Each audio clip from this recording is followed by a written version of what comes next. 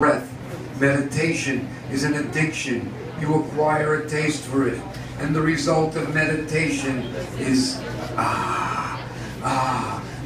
which makes gods of us. That's fine, and by now will tell us about the point of gods and humans.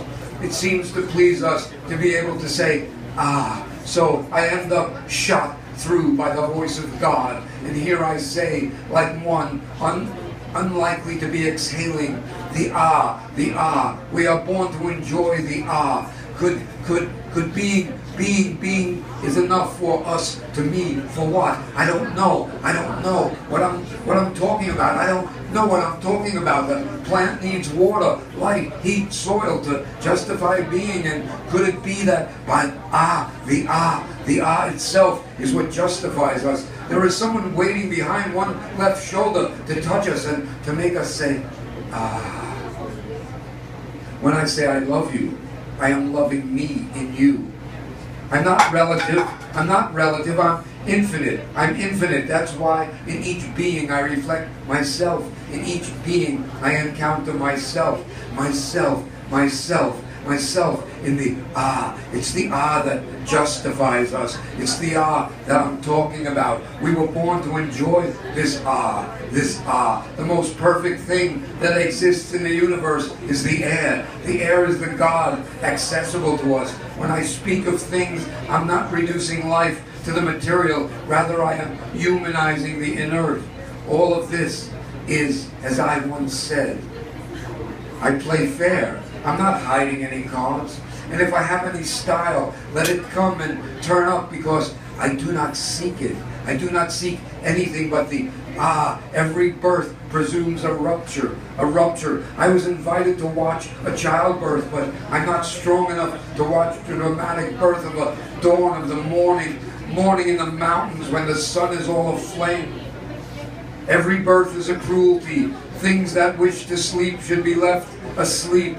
My wickedness comes from the poor accommodation of my soul and my body. It is squeezed. It lacks inner space. It's what didn't ever let itself be folded into four paws by the pain of existence. That pain which every once in a while we must obey in order to keep living our nice middle-class lives. I ask God, why others? And He answers me, why you? To all of our questions, some God somewhere responds with a greater question, and that is how we broaden ourselves in spasms for a child within us to be born. But peace on earth and tranquility and the light in the air, God who is the nothing, the everything, sparkling in a gentle glow of an eternal present. Let us therefore sleep until next week. And I? Could it be I? Could it be I won't become my own character? Could it be I who will invent myself? All I know about myself is that I'm the product of a father and a mother. That's all I know about the creation of life. We want to penetrate the kingdom of God through the sins of God, because if not for sin, there wouldn't be forgiveness, and if not for forgiveness, we wouldn't manage to reach Him. I took refuge in madness because reason was not enough for me, because I was waiting for something to happen, and I wait for what's going to happen. This is my only future and my only past. Comfort is in abundance. One day the comfort in God, and no matter how paltry it is, we must learn that this is from the beginning in the warm shelter of our birth. To be useful and useless is freedom. To have meaning would belittle us. We are gratuitously just for the pleasure of being. And from the future we will consciously wait for the lack of meaning, of freedom in speaking, in feeling this Happiness is nothing more than feeling an with relief, and then let us raise our glasses and modestly toast an to this God. Though it's hard for me to finish, it hurts so much to say goodbye.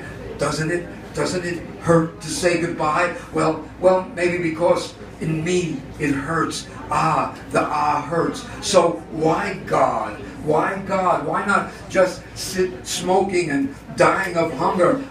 It's because you want to be able to say, do we exist simply to be relieved? I pay attention only to pay attention, only to pay attention. Pay attention, pay attention, deep, deep, deep, deep, deep, deep, deep down. I don't want to know. I don't want to know anything. Last night I had a dream within a dream. Within this dream, I dreamed that I was calmly watching actors working on a stage, and through a door that was not locked, men came in with machine guns and killed all the actors, and I began to cry. I didn't want them to be dead. So the actors got up off the ground and said, we aren't dead in real life, we're just actors, and the massacre was a part of the show. Then I dreamed such a good dream. I dreamed this. In life, we are actors in an absurd play written by an absurd God. We are all participants in this theater. In truth, we never shall die. We shall never die. In the big we shall never die. When death happens, we only die as actors. Could that be eternity? Well, I'm searching. I'm searching, and I'm still searching. I'm trying to understand. I'm trying to give what I've lived to somebody else, and I don't know to whom, but I don't want to keep what I lived. I don't want to know what to do with what I lived. I'm afraid of that profound disorder. I don't trust what happened to me. Did something happen to me?